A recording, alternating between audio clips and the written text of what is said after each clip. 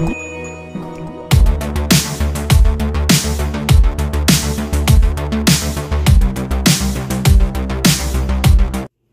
guys, welcome back to my channel. I am Kevin L. Kelly and you are watching Kevin L. Kelly Food Review.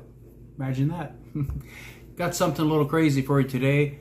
I am going to show you how to either make fresh mashed potatoes or use your leftover mashed potatoes to make a mashed potato muffin, or some people call them mashed potato puffs. All we're gonna need: potatoes, muffin pan, and whatever ingredient you would like to put in it. Hey, stick around. Check out. Let me show you what I did.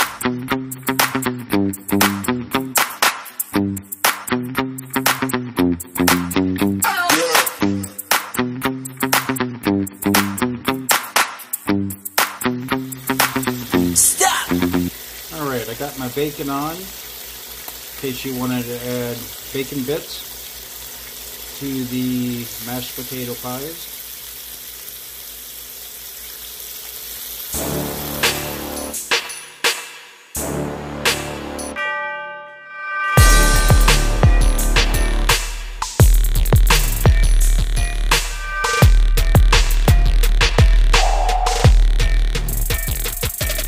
Alright, this is something kind of interesting that I ordered off of Amazon.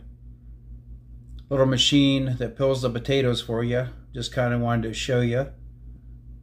And it's a little bit loud, but I wanted you to see this. So check it out.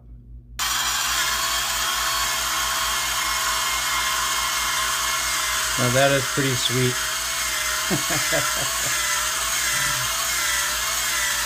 Pretty nice, huh? We gotta go down.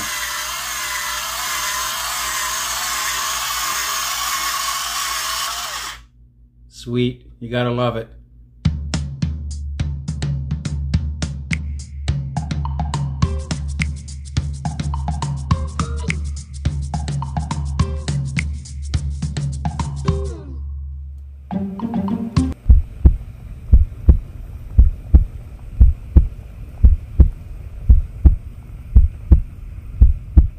Now we've got our potatoes cooked and in the strainer. Gonna get ready to mash them up. Here we go. All right, what we're about to do now is mix together the ingredients for my, let's call them mashed potato muffins. Some people call them mashed potato puffs. In general, what it is leftover mashed potatoes. These aren't actually leftover, they're cooked from fresh. But the idea is that you could use your leftover mashed potatoes to make these. All right, first up, we are going to add a little bit of moisture, which is going to be about 1/4 cup of butter.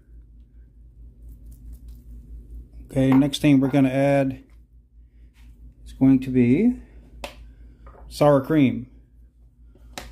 Now you want moisture, but you don't want a whole bunch of moisture, because in the end we're going to bake them in the oven, so they pretty much are going to be freestanding, and you can add toppings later. Now I made bacon, as you've seen in the video before, and I made a finer bacon. Okay, sorry, this is what it is. This is a kind of a rough chop. This is a finer bacon, and what I'm trying to do is get all the ingredients mixed in.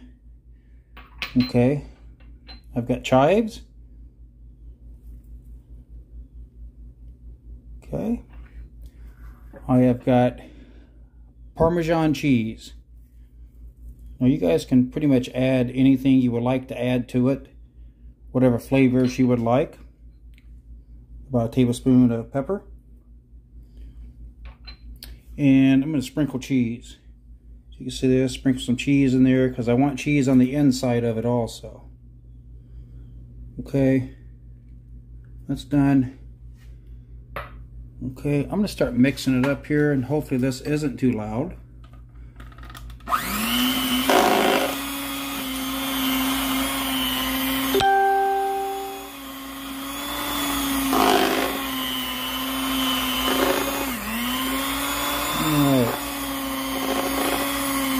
I'm going with this.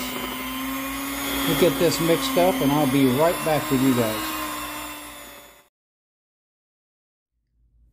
Okay, I've pretty much got this to the consistency that I need. I did add 1/4 cup of milk and another half stick of butter, but we do not want to get it too thin. Okay, my next step is going to be spraying down my pan. It's very important that you spray the pan down because they will stick. Okay, I'm using kind of a larger pan. As you see here, there's 6 of them. And I've got a little trick that I'm going to show you of transferring this to the pan. And this is all it is. It's a bag. All right, I'll be right back.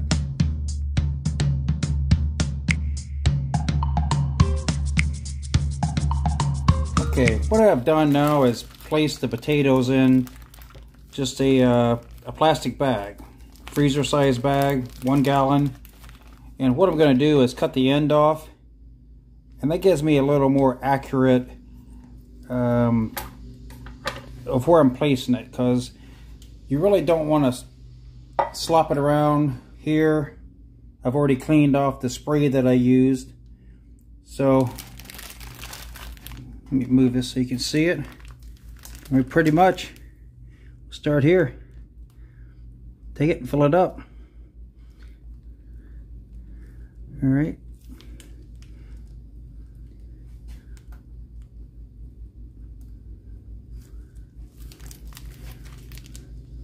Want to get them about 3/4 full, and we're actually going to place them in the oven for about 20 minutes. And what you want to happen is the outside edges are going to crisp up. Okay, we're going to do one more here, I hope.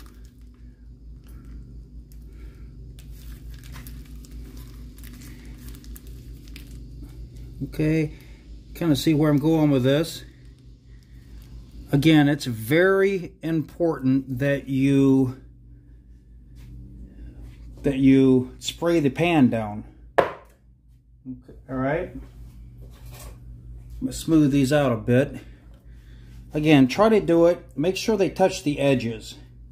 So I'm kind of going around, so forth, because that's what's going to make it firm on the outside. When that edge crisp up, well, that's what's going to make it stand on your plate. As in, well, I guess that's in theory. Well, hopefully it happens. Now these can be served with anything, any type of meat. I mean, I'm talking macaroni and cheese. I'm talking anything. It's kind of like it's almost like a baked potato. And you can top it with what you like. And you can also mix in any ingredient that you like. Now this also can be done with a sweet potato. Okay, guys. This one's kind of slacking here, so I'm going to go ahead and fill that up where I think it should be. But yeah, if you're not into the russet potato, you're into more of a sweet potato, the same thing can be done. All right, I think we're pretty much where I'd like to be. This is what we got. All right, I'm going to place this in the oven, and I'll see you guys in a bit. Thank you. All right, this is what we have got. Let's see how it turned out. If I can even get one out of here. This probably should cool for a little bit longer, but let's see. I'm going to choose this one. And again, we're just trying to get it out. It's not feeling like it's going to come out. It might. Got to keep in mind these are mashed potatoes.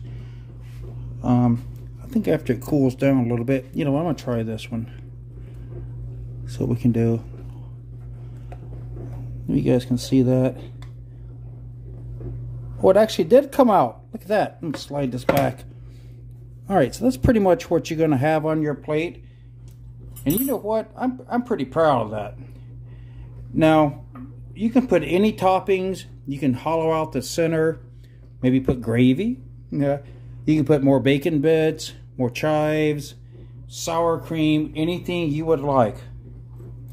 But I think this was a pretty successful video. I may have done a few things a little different. But anyway, thank you guys 100% for watching my videos. If you like what I'm doing, please hit the thumbs up button. Maybe leave a comment. Maybe you've cooked these before. Maybe I've done something wrong or something I could do different to make them better. I am open for suggestions. All right, I'm gonna get out of here. Thanks again, and I will see you guys in the next video.